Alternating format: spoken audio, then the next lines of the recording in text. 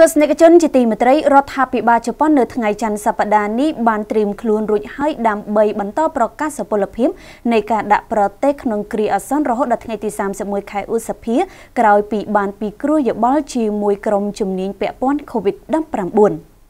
រដ្ឋាភិបាលជប៉ុននៅថ្ងៃច័ន្ទសប្តាហ៍នេះបានត្រៀមខ្លួនរួចហើយដើម្បីប្រកាសបន្តសុពលភាពនៃវិធានការដាក់ប្រទេសក្នុងគ្រាអាសន្នប្រយុទ្ធប្រឆាំងនឹងជំងឺ COVID-19 រហូតដល់ថ្ងៃទី31 ខែឧសភានេះបើតាមការដកស្រង់ការចេញផ្សាយដោយសារព័ត៌មាន CNA នៅព្រឹកថ្ងៃទី4 ខែឧសភាឆ្នាំ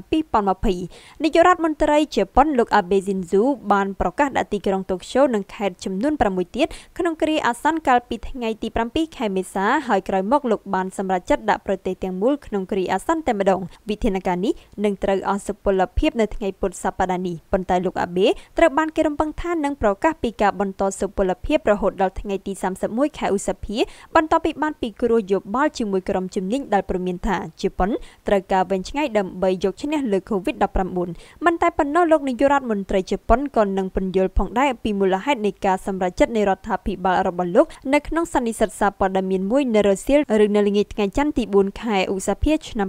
2020គួរជំរាបថាវិធានការដាក់ប្រទេសក្នុងគ្រាអាសន្នរបស់ប្រទេសជប៉ុនគឺមិនសូវរដ្ឋបတ်ខ្លាំងដូចជាបណ្ដាប្រទេសអឺរ៉ុបនោះទេវិធានការនេះបានអនុញ្ញាតឲ្យអាជ្ញាធរជំរុញឲ្យប្រជាជនស្ថិតនៅក្នុងផ្ទះនិងស្នើឲ្យអាជីវកម្មមួយចំនួនបិទទ្វារប៉ុន្តែអាជ្ញាធរមិនអាចបង្ខំឲ្យប្រជាជនអនុវត្តតាមនោះទេហើយក៏មិនមានការផាកពិន័យលើអ្នកល្មើសនោះដែរ